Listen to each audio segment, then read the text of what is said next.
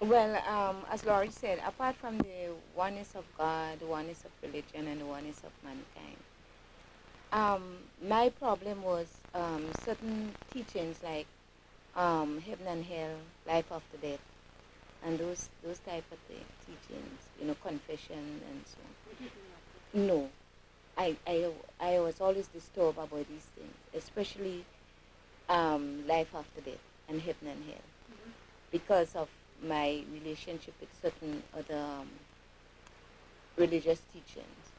You know, I couldn't accept those things, and when it was explained so clearly in the Baha'i Faith, I think those are the type of things that really attracted me.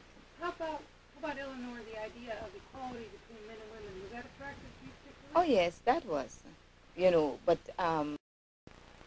at the time when I accepted Baha'i Faith, I was pretty young, and I think what was most on my mind, I think because of an experience I had when I was maybe about 10, I went to, I think was the Gospel Hall Church or something like that, and they explained a situation where this they showed a slide or film, they call it in those days, where the people were burning in hell. A slide of people burning? Yeah, they show you that the sinners would be burned in hell, and those who was not sinners would be caught up in a photograph?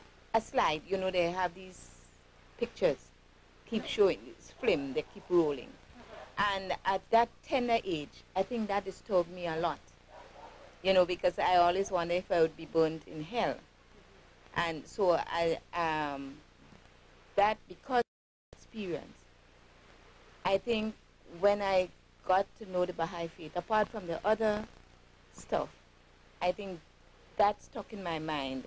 So heaven and hell and life after death was very important to me.